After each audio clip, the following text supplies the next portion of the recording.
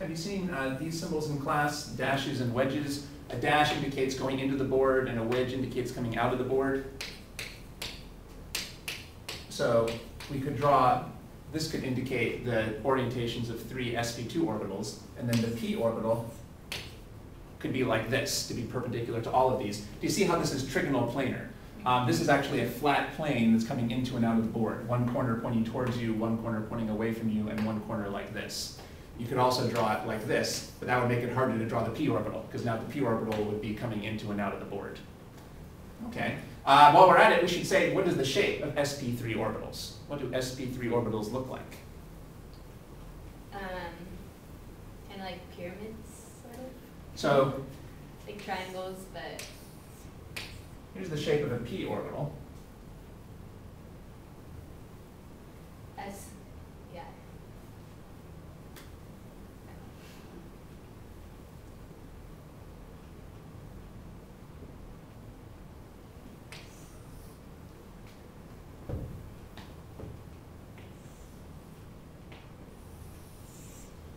Here's the shape of sp3. So it's another figure 8, but where one lobe is much bigger than the other.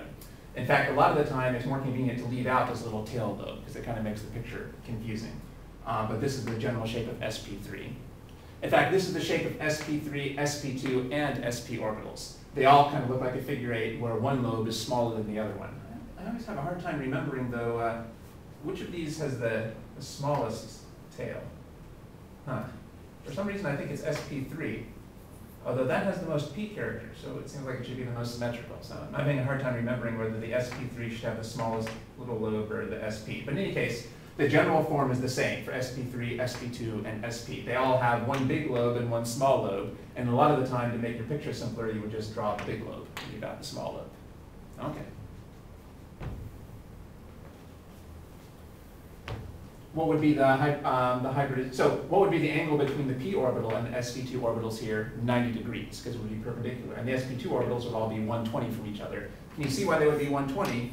Because if you're splitting up 360 degrees into 3 equal portions, well, 360 divided by 3 is 120. Well, what would be the orbital geometry here?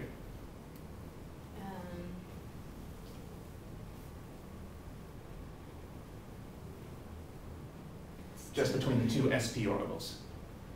How can the 2 sp orbitals get far apart from each other? Is that just linear? Yeah.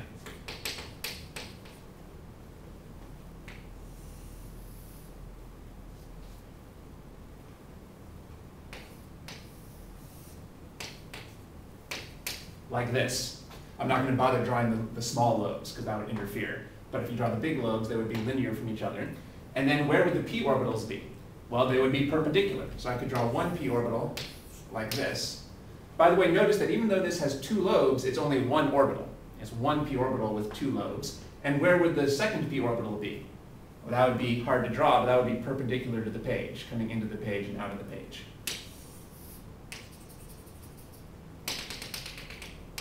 And perpendicular to these.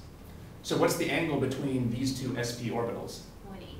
Yeah, linear, 180. And the angle between the p orbitals and anything else would be 90 degrees.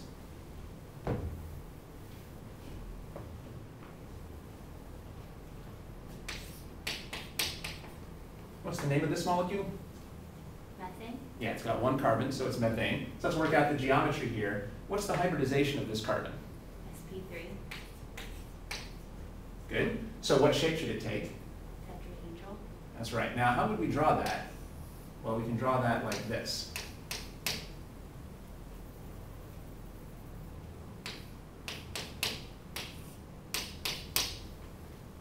And I think the best way to draw the rest of the tetrahedron. Can you see how this is a tetrahedron? So the base, there's a triangular base. Triangular base. One corner is pointing towards you, one corner is pointing away from you. Here's the third corner of the base, and here's the top of that tetrahedron. What would be the bond angle here? 109 degrees.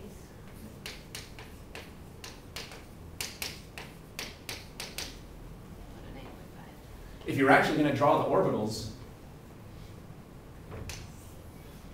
here you draw an sp3 orbital.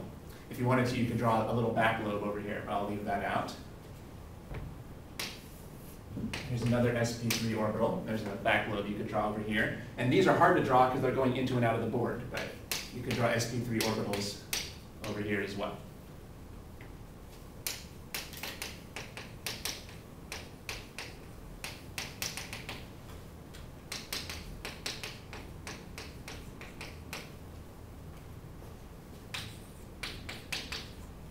Do you know what the name of this molecule is?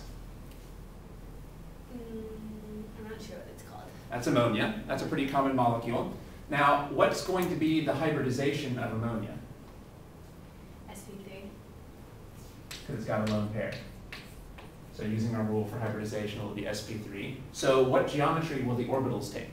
Tetrahedral. Now, how can we draw that? I'll draw a hydrogen here, a hydrogen here, hydrogen here. But that's all the attached atoms. So what goes up here? The lone pair. What type of orbital will that be in? S? Or no, P. Actually, I don't know. What's the hybridization here? Sp3. Right? And this only has sp3 orbitals. Okay, so it has to So it's got to be sp3. Remember that anything that's sp3 hybridized doesn't have any unhybridized orbitals left over. So this would be sp3. What type of orbital is the nitrogen using over here? Sp3. Right.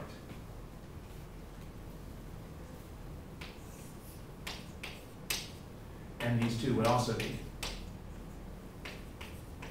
sp3.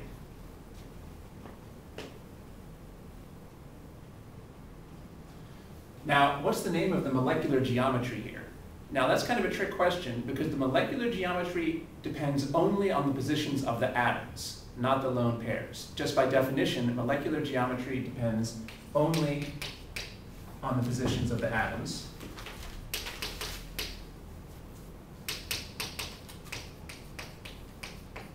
I think a lot of people would be tempted to say the geometry here is tetrahedral because it looks a lot like methane.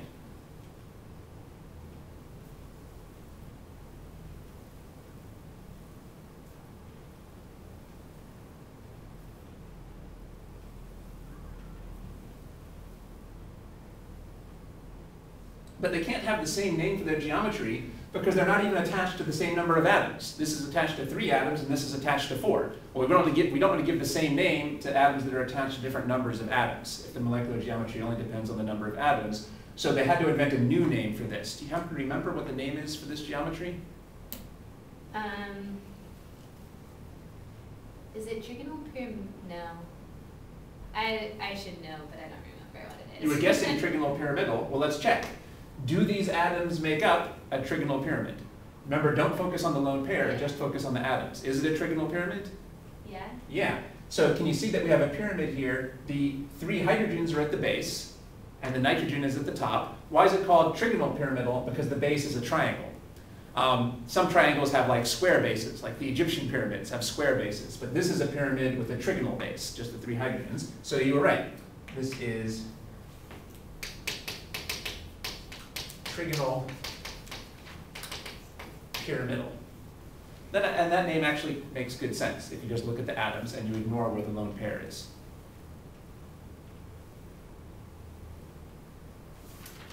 Okay, don't confuse that with trigonal planar. Can you see the difference? In trigonal pyramidal, we have basically 4 atoms in 3-dimensional space, whereas trigonal planar, well, again, I guess you would have 4 atoms, but they'd all be in a flat plane.